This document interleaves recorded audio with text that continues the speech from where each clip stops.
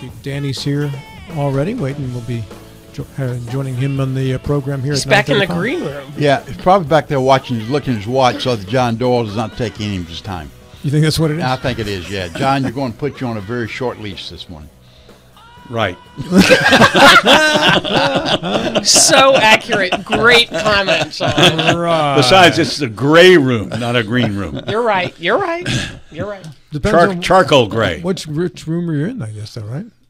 Well, he's sitting back there in the charcoal gray room. With Colin Yes. right now. But if he was in the kitchen, what color's the kitchen?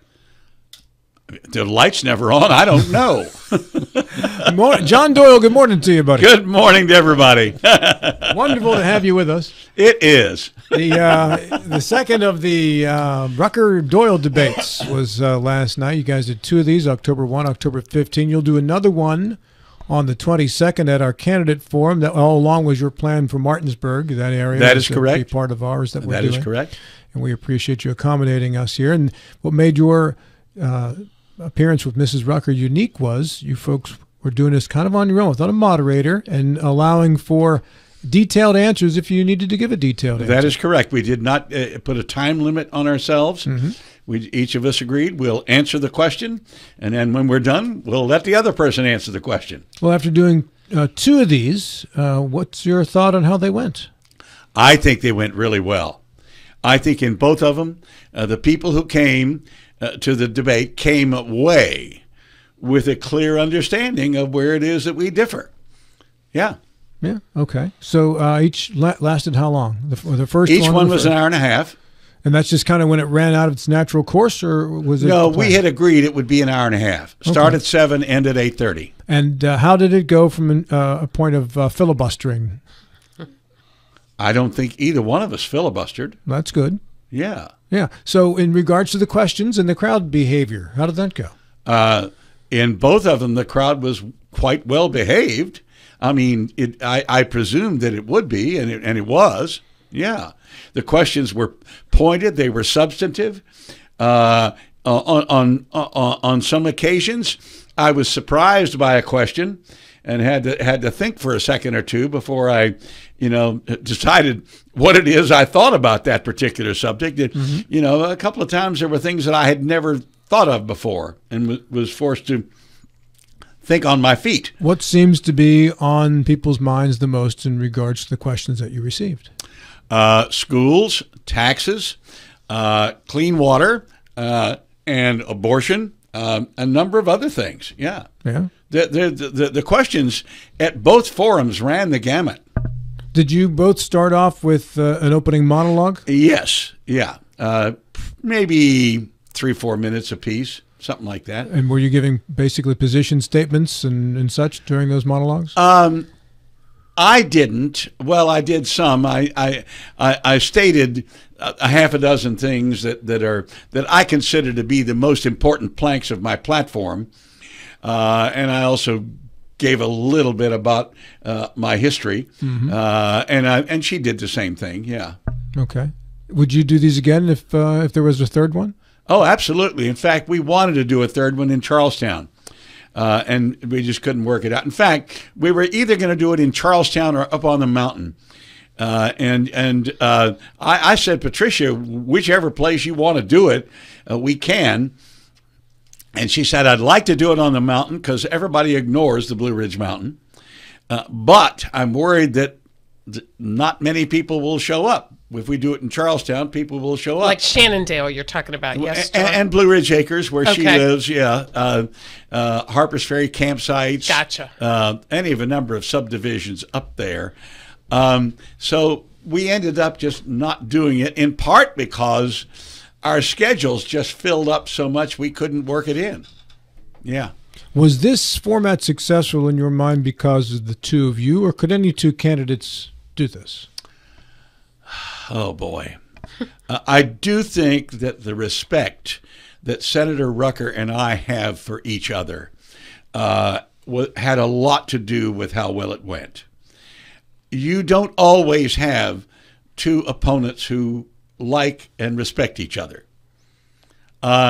It's easy for animosity to creep in particularly if there are people in the audience who know that there's animosity and will ask a question just to provoke the animosity. Poking the bear. Yeah. They call those people talk show hosts. Yeah, they do. That's exactly right.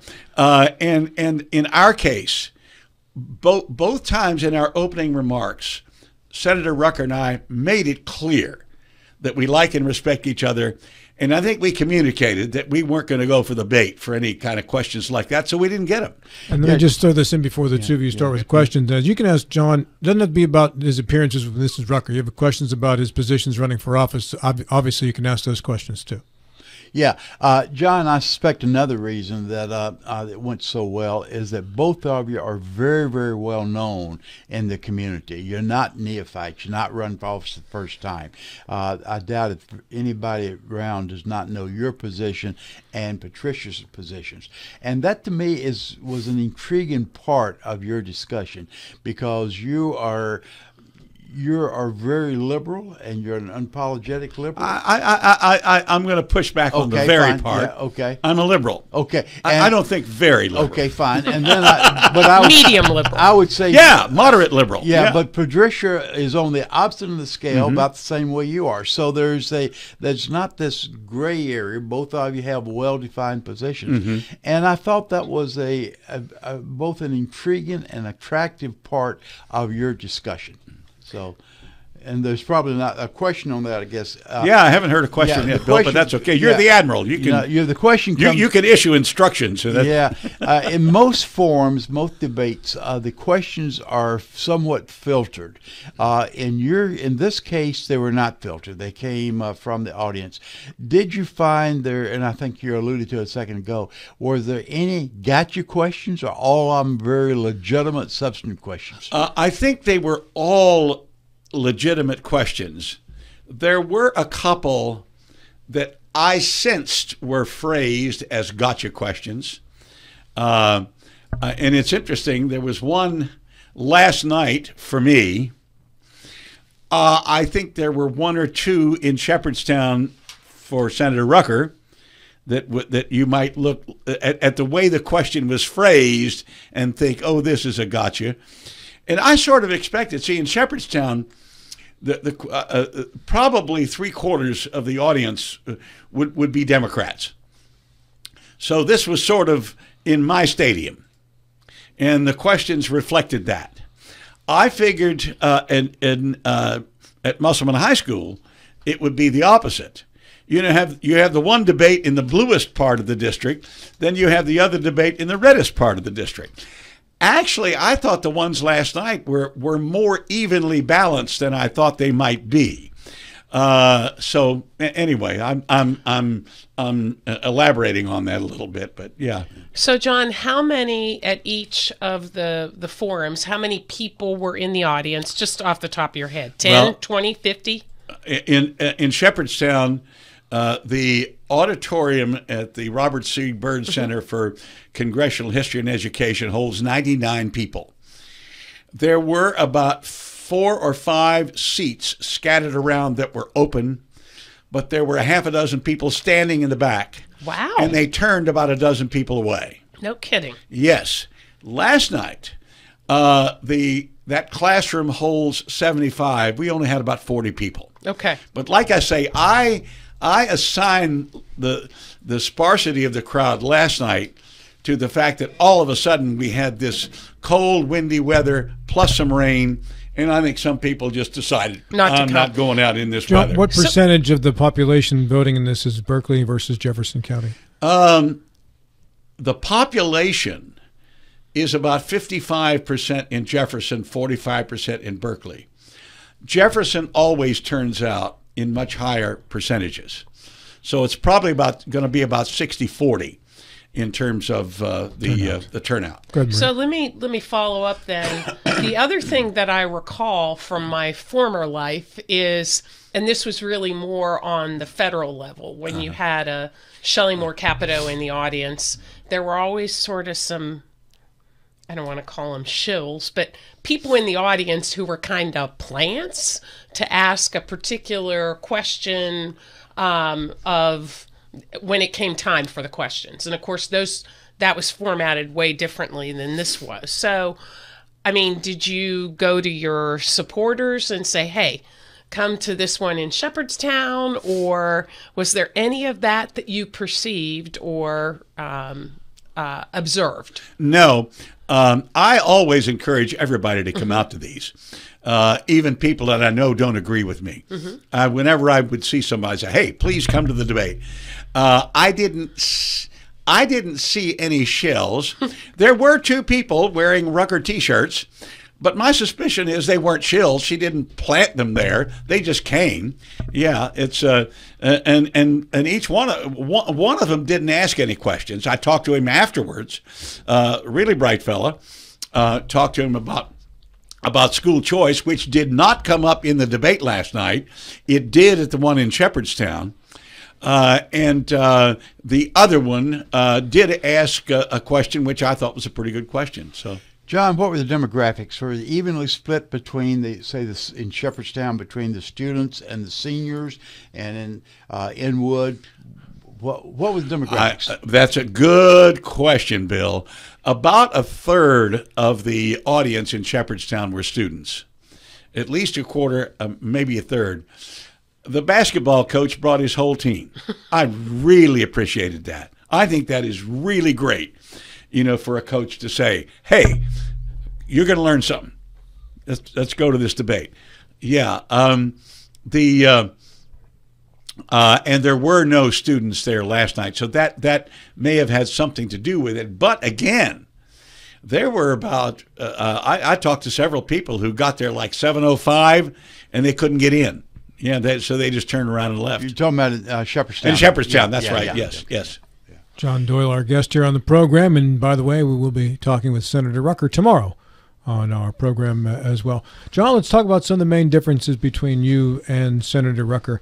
Let's talk about schools, for instance, public schools, charter schools, Hope Scholarship. Where do you folks differ on lines with us? We have fundamental differences on that issue. I'm a strong supporter of the public schools. The whole history of our country is that we invented the public school back in the early part of the 19th century. And the idea was, and this is why you see in the Constitution of just about every state in the Union, something like the phrase in the West Virginia Constitution, it shall be the responsibility of the legislature to provide for a thorough and efficient system of free schools. The term in the 19th century was free school, not public school. And I think that public school system is what made this country great. And I see now an attempt to pick away at that, to weaken our system of public schools. And I do think the idea of school choice, the train may have already left the station on that. We may end up having more choice than I would personally prefer. I am adamant about this, though. If we're going to give money to people to send their kids to private schools or homeschool them, we have no business giving it to people that can afford it themselves. I think that is just fundamentally wrong. Bill or Maria? Position question? Yeah. Well, I was so caught up in your answer, John. I was not thinking ahead. So Bill was here in the Fife and Bugle Corps from the Continental Army. This doesn't go back that far, Ron. It goes back to about the 1830s. Yeah, this is not a question. This is an observation, and it harkens back to what I said earlier, John. I was intrigued, among other things, the strong positions that you and Patricia take. You take strong positions, but you're unapologetic. You're very passionate about your position, and the school is one example there. And you make both very compelling arguments. I'm sorry that it did not come up last night in the discussion. I was surprised that no one asked about it. And been very interested in watching the kind of give and take in each one of your strong positions. Yeah, because particularly in my case, when I listed my planks in my platform, in my opening remarks, I did it both in Shepherdstown and last night, and I said, I stand for good public schools, emphasis on public. I tried to trigger a question on that issue. We didn't get one. Do you consider public charter schools to be public because they're not private schools? Well, wait a minute. The ones we have are private. Not the charter schools that the state set up. Those are public. No, they're not. They're run by private corporations. But they're public. They're not public. They don't charge tuition. They're free. I think if it isn't under the local board of education, it's not a public school. If you're going to let private corporations determine who their students are, now they don't charge tuition, but they get a ton of money from the state. Yeah, but so do the public schools. That doesn't make them private. That's right. No. If it's not run by the government, it's not a public school, in my opinion. When I was in the legislature, not my last year, but either next to last year or third from last year, these things run together, folks. We did pass out of the House Education Committee a public charter school program where the state would run it, but it would be much looser rules than you have with the regular public schools. Right. We passed it out, and the next day, the leadership ordered the committee back to meet again and undo it. So we had passed it out of the House Education Committee for one day. I think that would have worked. But I am for what is truly a public charter school, which is a public school with much looser rules than you normally have with the other public schools. But Good, Maria. So there's no question that you're an advocate for public education. I think that's clear. Do you think that public schools specifically in the Eastern Panhandle are serving students and parents to the best of their ability? So no, because they're underfunded. Okay, so funding is the key. That is the key in all of that. That's right. Okay. John, were the other hot button issues addressed, such as abortion? Was that yes, we talked about that a good bit in both forums. What are your differences on abortion, John? I believe in Roe versus Wade. I think that was the sensible compromise between people like me who believe it should be the woman's choice and people like Senator Rucker who believe that abortion should be outlawed. And under Roe versus Wade, for the first trimester, it was essentially it's all the woman's choice, totally. In the second trimester, there were some restrictions.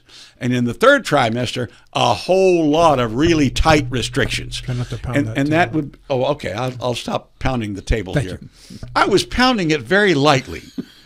And making your point. Yes, I was. That's what. Thank you. There's no such thing as a little pounding, John. It makes noise for all of us. And there's nothing as a small point either. He has to pound and make a big point. That is exactly right. You can't be a little bit pregnant. You're either all the way pregnant or you're not. I'll get back to the point here in a minute, but this reminds me, when somebody says, in my humble opinion, there is nothing humble about an opinion. That's so exactly anyway. right. Next, I'd like to hear you debate arithmetic versus math. What is which? Go ahead. Don't get sidetracked. No. John. Go Don't back get Stay with your thought. Yeah. So at any rate, and 24 weeks is what I think most OBGYNs think is fetal viability. I mean, it varies a week or two shorter, a week or two longer, but that's approximate. And I think after fetal viability, it ought to be really, really difficult. I think that's the kind of compromise that the public wants. And we had it with Roe versus Wade. And incidentally, let me throw this out, and this is not something Senator Rucker and I have talked about, so I don't know what her view is on this. You can ask her tomorrow if you want, certainly. And that is, you keep hearing from many conservatives that the Supreme Court in Dobbs threw the issue back to the states. That's not what the Supreme Court did. If you read the ruling, it said this issue is forever referred to the political branches of government, meaning the executive and the legislative, at both the state and federal level. So it is totally within the Supreme Court's ruling in Dobbs for the U.S. Congress to either ban abortion completely or bring back Roe versus Wade. Or the default position, they can also defer to the states, can they not? They can. But what I'm saying is some people, and you hear this mostly from conservatives, they seem to think the court said it has to be done at the state level. That is not what the court said. John, let's talk about state income tax cuts. The governor wanted to get it down to 0 at some point along the way. When he leaves office, it'll be just shy of a complete 0.3% personal income tax cut, or 30% of the full rate, sorry. So John Doyle and the Democrats are in charge of the legislature. Would you reverse these tax cuts, or would you halt them where they are, keep them going? Well, I would halt them where they are, except I would change the structure. So more of the tax cut that we have had goes to middle and lower income people, and less of it goes to upper income people. If you want to fire up an economy, you put the money in the hands of people who will spend it. And the lower down the income scale people are, the more of a tax cut they spend, and the more of it they spend locally. There have been study after study after study that shows that. Now, I think it would be the height of folly to eliminate the income tax. Because if you eliminate the income tax, where are you going to get all this money, which used to be 45% of the general fund, is now down to 40% because of the tax cuts, and 40% is okay with me. But I think in order for a tax structure to work, it needs to be balanced. Every tax under the sun is a form of one of 3 basic kinds of taxes: income taxes, sales taxes, property taxes. And it can be levied on either individuals or businesses. So there, if you want to say it's 6 different kinds of taxes, that's okay. If you totally eliminate the tax that is bringing in 40% of your general fund, the only way you're going to get the money back is to raise other taxes. Every state in the union that has no income tax has real estate property taxes through the roof. Everybody gets their money somehow.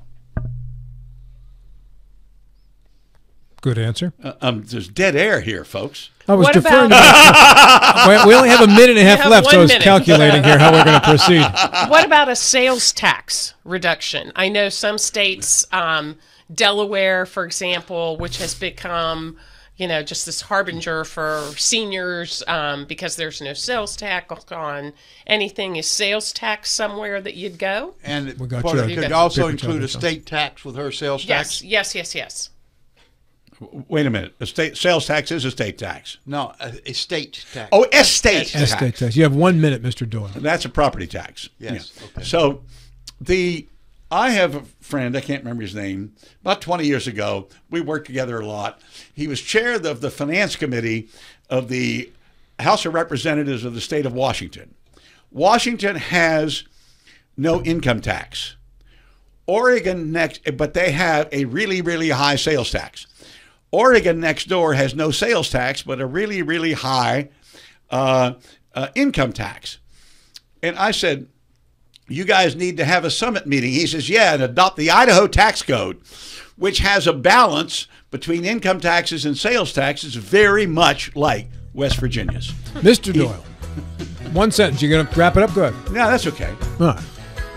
Good to see you again. It is good to be here. We will hear You from guys are fun. Mrs. Rucker And tomorrow. gals. That's what we And, try to be next- every day, John. Tuesday, the 22nd, Mr. Doyle and Mrs. Rucker will be at our candidate forum once again at the Berkeley County Commission Chamber Meeting Room.